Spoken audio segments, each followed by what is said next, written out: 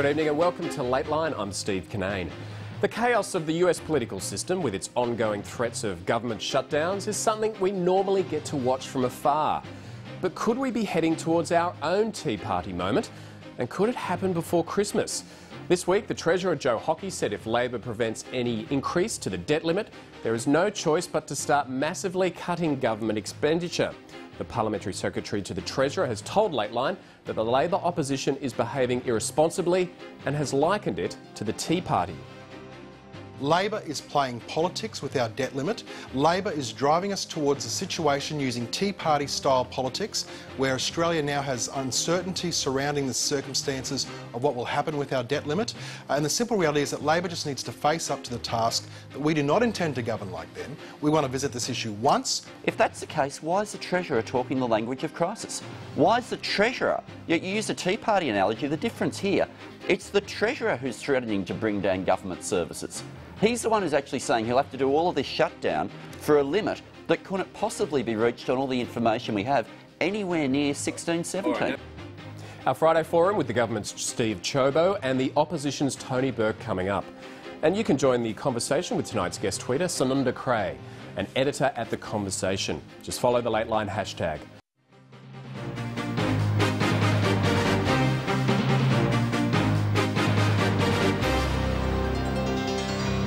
And now for our regular Friday night forum with opposition spokesman for Finance, Tony Bourke, and the Parliamentary Secretary to the Treasurer, Steve Ciobo. They joined me earlier in our Sydney studio. Steve Ciobo, Tony Bourke, thanks for joining us. G'day.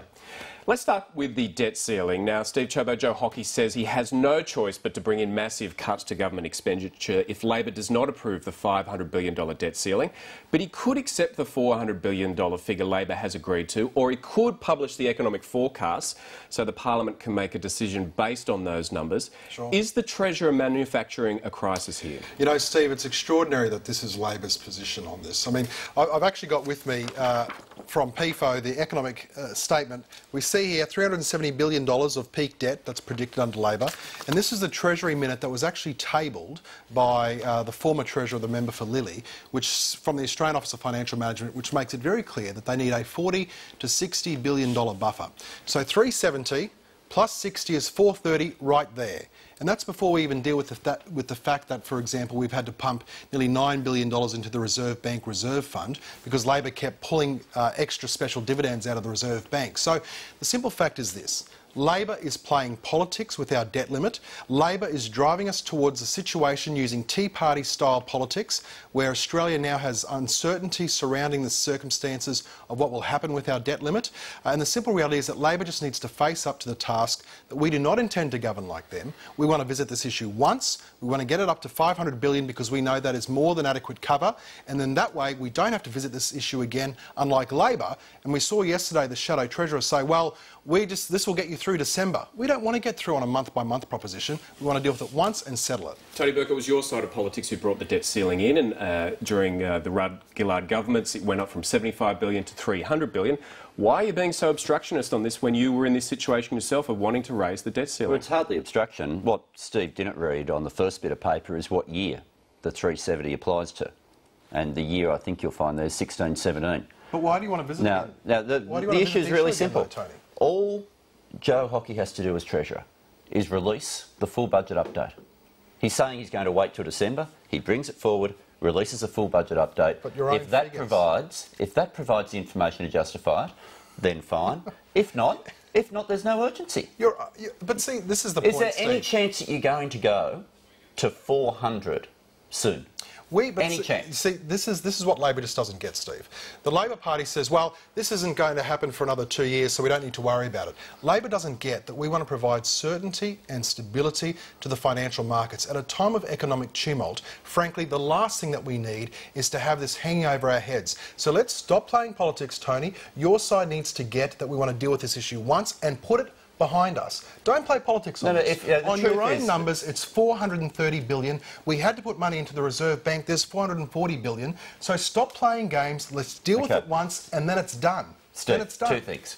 First, there's an argument about how much money you had to put into the Reserve Bank, and the Treasurer is still refusing to release So the letter you of think it that being requested. 3 or 4% but the second issue, I didn't talk over you, and you're not going to talk over me, Steve.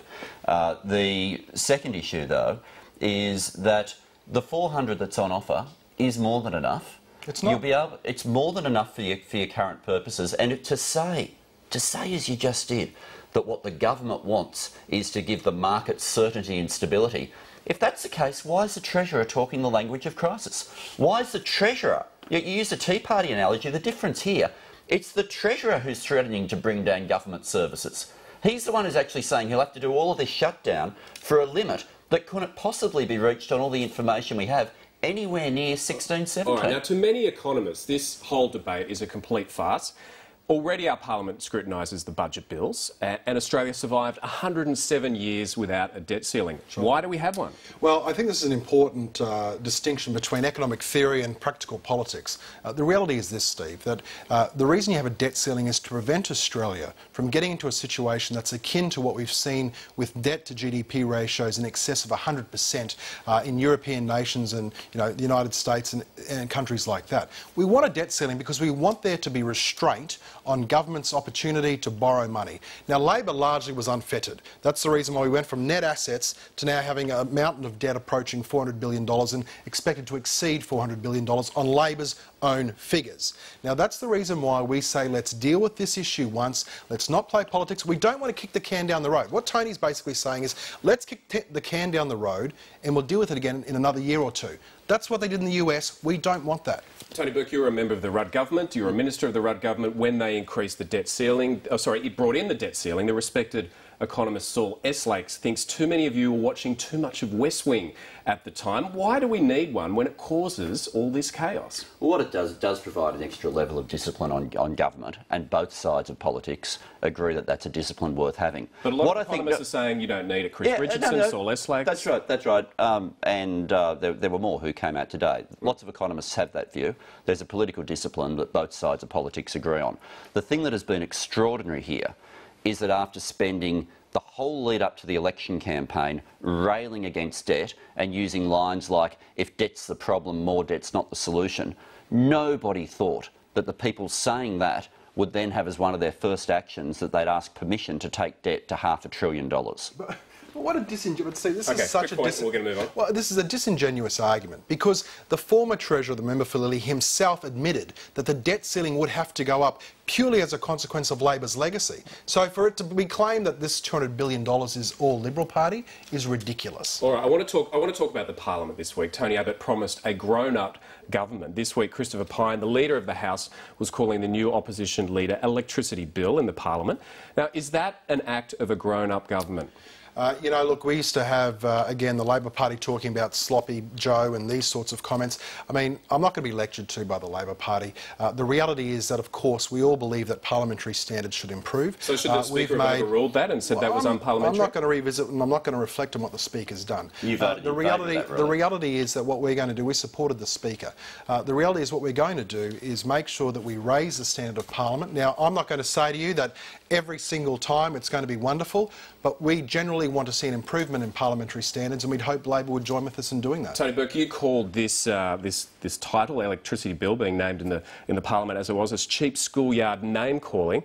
Was it any worse than you likening the new Speaker Bronwyn Bishop to Dolores Umbridge, the cruel witch turned headmistress in the Harry Potter books? I actually likened the entire Parliament to Hogwarts and used an invisibility cloak reference and to you said that Dolores Umbridge is running the school, so I take it you were referring to Bronwyn Bishop there? Yeah, and when you're talking about, when you use a Harry Potter reference, everyone's going to be like that. The difference was, look, what Christopher Pyne said wasn't the worst insult that's ever been thrown around the Parliament. The difference was he wasn't asked to withdraw it when it was raised. Normally, something like that said, if someone takes offence, and there's no evidence from what I've seen that Bronwyn Bishop took any offence at all to what I said, but if someone takes offence, normally they're asked to withdraw, they withdraw, and everyone gets on with it. The difference this time, he wasn't asked to withdraw, and when it was raised and the dissent motion was taken, it was ruled for the first time that that sort of name-calling now is going to be considered okay, even if people do take objection. That is a big shift. All right, let's move on to the proposed parliamentary reforms. The government is pushing for changes to rules governing the parliamentary procedures, including allowing only ministers to move a motion suspending standing orders. Now, isn't this a bit rich, given that you had close to 100 suspensions of standing or attempted suspensions of standing orders during the last parliament? You know, and Steve, if I listened to Tony Bourke, I'd think that was an accurate summation too. But the reality is that it is the same motion that was put in the paper, put on the notice paper by the Labor Party when Labor was in government, and in fact was a motion that was put on the paper under the previous coalition government under John Howard. So there's absolutely nothing new about this. Tony's been out there trying to make hay and trying to claim that this is in some way a startling new revelation and an example of this government being keen on secrecy and controlling the parliament. That's not the case. This is a standard motion that's been moved under the Labor Party and under the coalition previously. Labor needs to take a cool drink of water, calm down and get on with the program. So sorry, but are you saying, therefore, the standing orders won't be changed? It's just there on the notice paper, but like what has happened in previous parliaments, there won't be an attempt to enforce it. I'm saying you shouldn't be hypocritical, Tony, because I think what people have had enough of is the Labor Party being hypocritical. They've had enough of, for example, you saying you want a better parliament, and yet you are very happy to use and abuse parliamentary rules so that the Vice President of Indonesia was kept waiting for 45 minutes to meet with the Prime Minister while you yourself played games on the floor of the Parliament. That's what people have had enough of. The Prime Minister could have left at any point. Do you think there was in danger of you losing your majority? The Prime Minister couldn't have left at any point because the very next thing the Prime Minister had to do was introduce the bills in opposition to repeal the carbon tax. You're in charge of the order of legislation. He had to wait. You could have, he was there waiting to do that purpose. You could have switched the order of the legislation at any point, or Christopher Pyne could have stood up, said, to help the Parliament I withdraw, and it was all over. Well, but the taunt and the teasing was more important to you guys than keeping to the time for the Indonesians. The Leader of the Opposition never asked for withdrawal, and that's a key point. Never asked for withdrawal. I want to move on and talk about asylum seekers. Today we saw a very different kind of Friday briefing on asylum seeker policy. Lieutenant General Angus Campbell gave more information about why secrecy was important to the operations than he has previously. There was a bit of a move as well from the Minister to distance defence from the political aspects of these briefings. And also Scott Morrison's tone was a little bit different as well. He was less dismissive to journalists asking questions. Were these changes an admission by the government that they hadn't got these briefings right in recent weeks? Look, Steve, you're applying a whole bunch of assumptions and sort of reading of the tea leaves in terms of the way you've put the question. Let's talk about what's going on with Australia's border sovereignty. As you know, we introduced a military-led operation, Operation Sovereign Borders, and let's look at what's happened, because in the last couple of days we've seen Labor trying to claim credit for a reduction in the number of boat arrivals. In the last 8 weeks, the number of asylum seekers coming to Australia by boat was around 700. In the previous 8 weeks, i.e. before we were sworn in, under Labor, the number was 3,400. So we've gone from 3,400 to 700. Now Labor says, oh hang on, this is all because we introduced new regional processing arrangements. Well, you know what? That's not the case, because the 8-week period that I talk about where there were 3,400 was after that announcement. So we're comparing apples with apples, and the stark fact is this. There has been a 79% decrease in the number of boat arrivals into Australia, and that's comparing 8 weeks under us with 8 weeks under Labor after the announcement. Tony Bourke, when you were Immigration Minister, you wanted to stop the boats. Is the Coalition doing a better job than you were? Oh, what they're doing is they're implementing the policies that we started. The policies they took to the election, like going around fishing villages and buying back boats, they haven't been doing. The turnarounds, they haven't been doing. If you look at the figures that Steve just referred to, the impact of the policy changes that we had was you had week on week a significant reduction in the numbers. By the final 2 weeks leading to the election campaign, it was down to 1 boat a week. Now, in the last week, there's been 3 boats. I'm not going to claim that's an increase from us. Effectively, what's happened is the numbers have gone right down. It had happened by the time of the election campaign. It was down to 1 boat a week by then. What they are doing is they've realised, as we told them, that the crazy policies they had about buying up fishing vessels and doing the turnarounds and towbacks weren't going to work. What they had to do was implement the regional arrangements. That is actually what they're doing. Okay. They've changed the media strategy, I'll give them that. But that's all. All right, Steve, I want to talk about a specific issue, because this week it was revealed there was an asylum seeker who was separated from her newborn baby boy who was in hospital in Brisbane with respiratory issues. Sure. Apparently she could only visit her baby for 6 hours a day. Do you think that is inhumane? Look, I think what's happened there is regrettable, and I noticed that today the Minister has indicated that he's asked his department to undertake a further review of the situation and investigate what's exactly transpired. I mean, it is regrettable what's happened, but the simple fact is this, that in relation to this particular area, there's been no policy change under us to what there was under Labor, and I would certainly hope that Labor doesn't attempt to point score out of this, because there's been no policy change. The incident's regrettable. We'll get to the bottom of it. The Minister's undertaken to do that. And will the Minister make sure this won't happen again? Well, I would hope that that is the case, and I've no doubt that that will be the situation going forward. So, Tony Bourke, could this have happened under Labor? Well, look, I'm not going to grandstand on this. If they are saying that it shouldn't have happened, then I agree with that. If they're putting issues in place to make sure that it doesn't happen again, then that's good. I'm not going to try to point score on everything. OK. Kevin Rudd decided to leave the Parliament to retire from politics this week. Now, Mark Latham channelled Paul Keating in his column for the Fin Review, saying that Bill Shorten has had a rainbow hit him in the backside with the departure of Kevin Rudd. Is that a fair description? Look, I just think so much has been said, and I'm one of the people who's made comments about Kevin over the years.